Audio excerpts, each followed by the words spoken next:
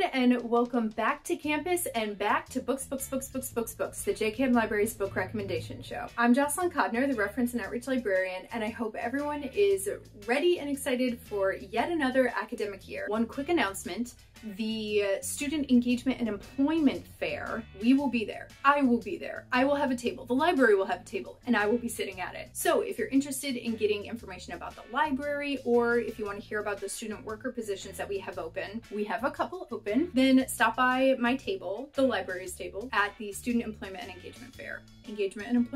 And chat with me. I'd love to see you and say hi. I'll have lots of fun little giveaways too. So see you there. I have just a couple reminders for you so you can set yourself up for success this fall. The first is to remind you to use the library to get free course materials for your classes. There are a few ways that you can do this. The first is to search the library's catalog to see if we have a physical copy of what you need in the building. Second is to search our ebooks to see if we have the title that you need in ebook form. The library has access to over 1 million ebooks, and you can search all of them by selecting the ebook tab on our homepage. Third is Easy Borrow. It's likely that you already know about Easy Borrow, but if not, it's an interlibrary loan service where you can search for the title of the textbooks and course materials that you need through the Easy Borrow platform, and if available, you can request the titles that you need from our partner libraries who are also members of the Easy Borrow service, and then those books get mailed to the JKM library for you to pick up. There is a mail to home option. Basically, if you live outside a 10-mile radius of the JKM library,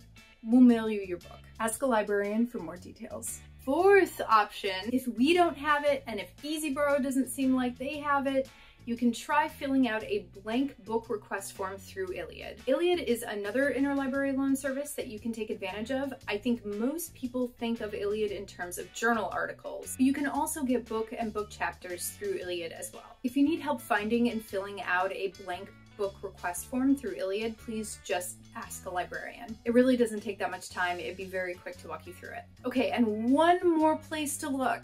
So technically option number 5 is the Carnegie Public Library System. If you're from the Pittsburgh area, you are probably familiar with CLP. It's pretty big, but if not, CLP is our largest public library system inside the city and in neighboring municipalities. There are a lot of books and also a lot of databases that you can access that we might not necessarily have access to through the JKM library. So get your CLP library card and take advantage. CLP branches also make wonderful third spaces if you're looking for just another place to go to get some work done or focus. They'll usually have conference rooms that can be signed out or quiet little nooks that you can scroll yourself away in to get some reading done. Okay, another thing I wanted to remind you of is that we have lots of how-to and tutorial videos right here on this very YouTube channel that you can access semester long to help you navigate different library resources and tools. Go to our channel's homepage and take some time just browsing the different videos there. You'll see all different kinds of how-tos and tutorials on different topics and different subject focuses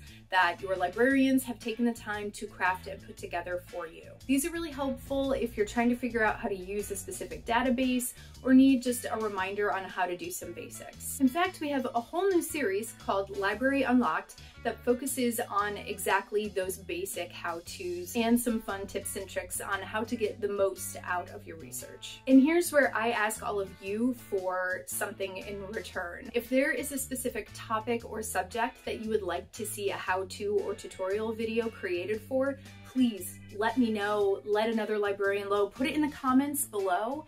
We would love to make that video for you. The benefits of these videos is that you can access them at any time. It's not like trying to contact a librarian. So if you have a question at 2 in the morning, I hope you're sleeping at 2 in the morning. I know that sounds a bit fanciful and ideal, but get your sleep. And you can't get a librarian on the phone or via chat because we are asleep. You can still access these how-to videos and get your answers. So if there is a request that you would like us to create, please let us know. We'd be more than happy. So today I'm going to be highlighting just a few more titles from our summer reading list because technically it's still summer. You can find all of our summer reading books hanging out on our main book display on the first floor of the library building. We also have a digital list of all of the titles that we've selected for this year's summer reading, as well as titles all the way back for quite a few years. If you're interested, you can browse that list on our website, and I will put the link in the description below.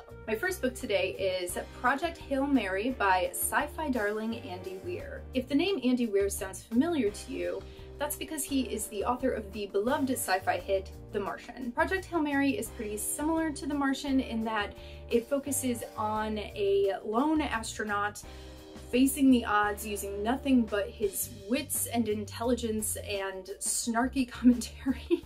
In this one, our hero wakes up from a, medically induced long-term sleep because he's going through some intense space travel to find that his fellow crew members are all dead. And he doesn't remember anything. He doesn't remember who he is. He doesn't remember what he's supposed to be doing. He has no idea where he's going or where he's been. And unfortunately, the fate of Earth is riding on his shoulders. If you like hard science fiction, which by that I mean science fiction that takes place in space and is very technologically focused, then you will most likely enjoy anything by Andy Weir. He's also extremely funny in his writing. I have never laughed as hard as I laughed when I read The Martian. And if you've read The Martian and enjoyed it, I don't think you can go wrong by picking up Project Hail Mary or any other Weir title. So this is just a really fun, exciting sci-fi romp that you can just sink your teeth into before classes start as a way to kind of refresh your brain and get yourself thinking and engaged, but in a fun way. That's Project Hail Mary by Andy Weir, and you can check it out from the JCAM library today. My next title is a social science nonfiction. I'm just gonna read you the title first and then show you the cover. It's Everyday Bias, Identifying and Navigating Unconscious Judgments in Our Daily Lives by Howard J. Ross. Here we go. Love this bright yellow cover, of course. So this book, I think, is really important for everyone to pick up. Ross uses different medical research and social sciences research to examine bias in humans, why we have bias, what is the purpose of bias. It is a self-defense mechanism, a form of protection. And he looks at why our biases can directly conflict with our intentions as intelligent beings. Bias is something that is absolutely crucial for you and all of us, frankly, to understand. We need to understand that it is there. We need to understand that it is going to exist no matter how hard we try to banish it from our consciousness, and we just need to be aware that it is a thing, basically. During your time in college and your entire academic career, you are going to be confronted over and over again by your own internal biases. I'm sure you've heard a lot of discussion about this, especially recently, but it is important to be able to recognize your bias in any given moment, to acknowledge its presence, and then to examine it critically using your critical thinking skills and compare it to all of the other things that you have learned that you know about that particular topic. Is your bias trying to veer you off course? Is your bias trying to protect you from something that makes you feel uncomfortable, and maybe you should examine that further? We'll never be able to fully banish our internal biases, but it is important to learn how to work with them, work around them, work through them, maybe even take advantage of them to help us realize things about ourselves that we wouldn't have if we didn't interrogate our biases more fully. Anyway, this is probably an important one for anybody about to study some intense topics in college, aka all of you, and also really important for the rest of us who are just trying to live good, solid, healthy, happy lives and, help the lives of our neighbors. So that's Everyday Bias by Howard J. Ross. And of course, you can check it out from the JCAM library today. This is the real purpose of the summer reading list right here. Yeah. Last but absolutely not least is Liarmouth, a feel-bad romance by none other than absolute legend John Waters. You might know John Waters for his mustache, or also for such iconic films as Hairspray, Pink Flamingos, Crybaby. This is John Waters' first novel. To be completely honest, I have not read this yet, but I am extremely excited to give it a go. I am just fascinated at the concept of a novel written by John Waters. Okay, the summary is really short here, so I'm just gonna read it to you off the page. I'll hold it like this so you can see the cover. Oh my God, I'm such a genius. Marcia Sprinkle, suitcase thief, scammer, master of disguise. Dogs and children hate her. Her own family wants her dead. She's smart, she's desperate, she's disturbed, and she's on the run with a big chip on her shoulder. They call her Liarmouth, until one insane man makes her tell the truth. Liarmouth, the first novel by John Waters, is a perfectly perverted feel-bad romance, and the reader will thrill to hop aboard this delirious road trip of riotous revenge.